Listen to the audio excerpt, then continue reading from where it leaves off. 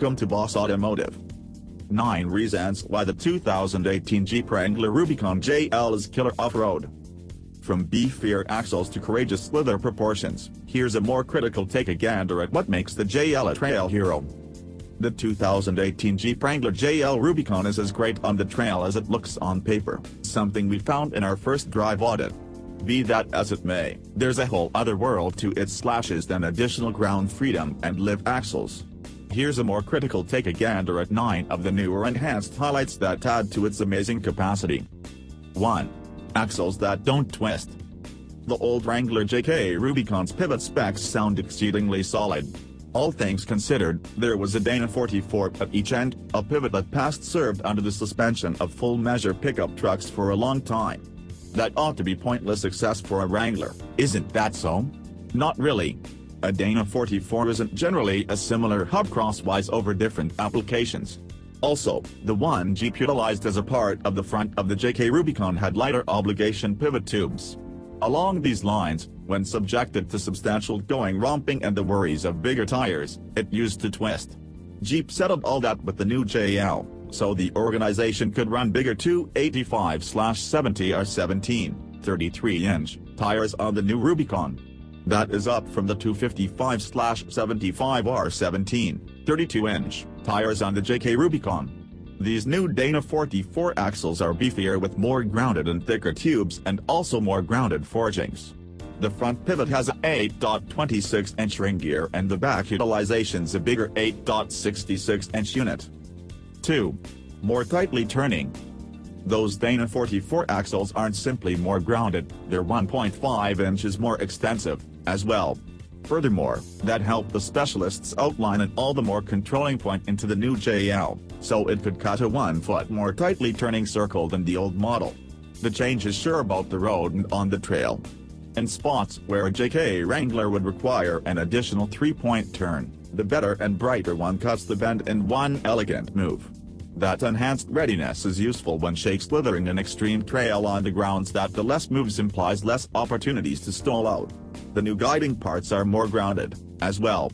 One take a gander at the huge MP 1.73-inch tie bar running over the hub, and it's unmistakable the guiding framework has been intended to deal with extensive tires and rehashed shake bashing.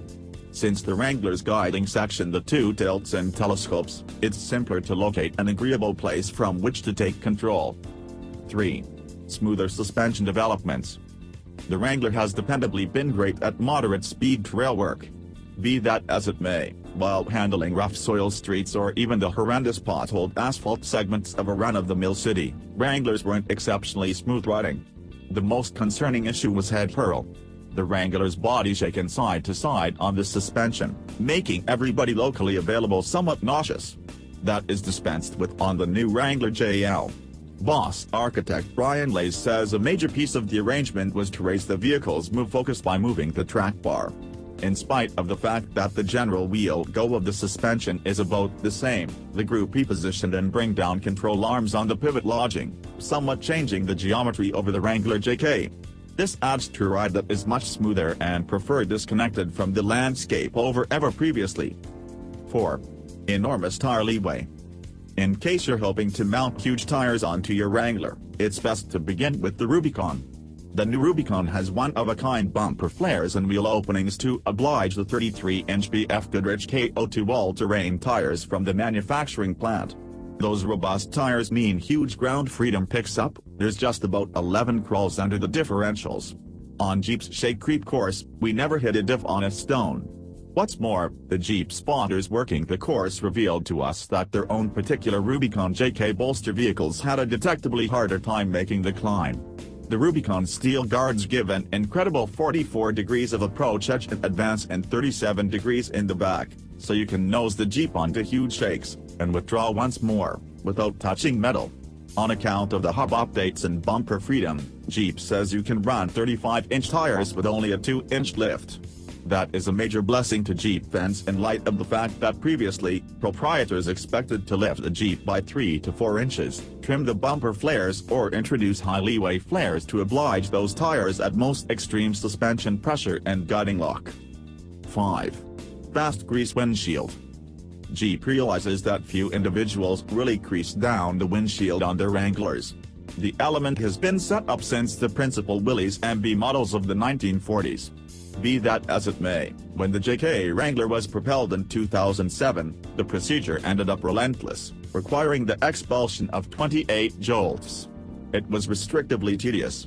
Furthermore, in light of the fact that the containers of the security confine were shot straightforwardly the windshield, when you brought down it, you lost structure.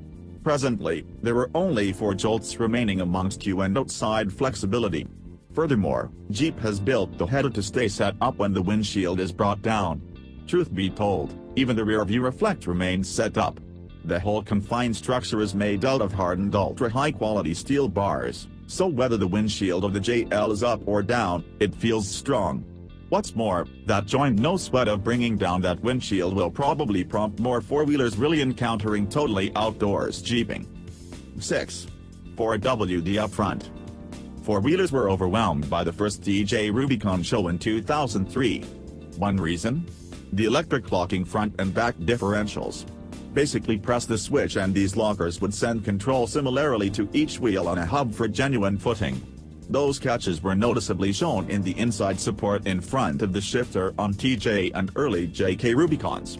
In any case, when Jeep rebuilt the JK Wrangler inside for 2012, Jeep chose to cover them to one side of the guiding wheel where they are hard to access and see in brilliant daylight. In this way, it was normal to be in an intense spot on the trail, go after the catch to turn on the front locker, and erroneously kill the back one. No more. Jeep has gone to a straightforward flip switch. Press down to turn on the back locker and up to turn on both the front and back. They've mounted the switches only in front of the shifters and even encompassed them in brilliant red trim, so they're anything but difficult to discover and utilize. 7. Suspension shake, eliminated.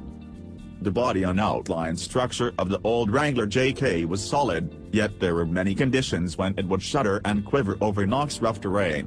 When driving on a soil fire street at speed, the Wrangler's directing section would shake and shimmy, as would the windshield. You could hear and feel the quivers in the body. That has been cured on the new JL. The offender was the casing, as indicated by Boss Architect Lays. The all-new edge is currently completely boxed with the hydro-firmed front area and utilization's 80% high-quality steel, a major bounce, Lays says, over the JK. Torsional solidness has been expanded by 18% as well. The twisting solidness is about equivalent to the current JK. The new edge is really 100 pounds lighter than the old one also, and there's another outline for all the body mounts which adds to much better separation from the street or trail. 8. Levers just, please. With regards to 4WD, the Rubicon keeps it basic. Jeep knew its clients weren't occupied with a modern framework like the handle-controlled, multi-mode select terrain in the Grand Cherokee. Lays days a framework like that was never on the radar for the Rubicon. The Sahara, in any case, will get something marginally unique, select track. Clients stated, "We need to have that lever, don't upset it," said Lays. Thus they cleared out the exchange case itself, generally the same as the active Wrangler JK Rubicon. Be that as it may, there's an all-new manual transmission which is accessible just on the V6 Demonstrate. This new D478 gearbox is as yet a 6-speed yet has a more profound 5.13:1 first rigging proportion. What's more, that implies a manual transmission Rubicon with 4.10:1 pivot riggings will have a slither proportion of 84:1.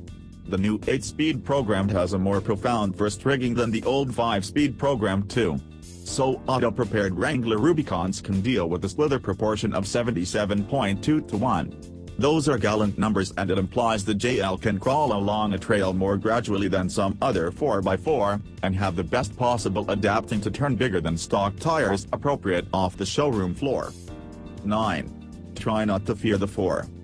For quite a long time, Wrangler enthusiasts have longed for a discretionary V8 motor in the engine.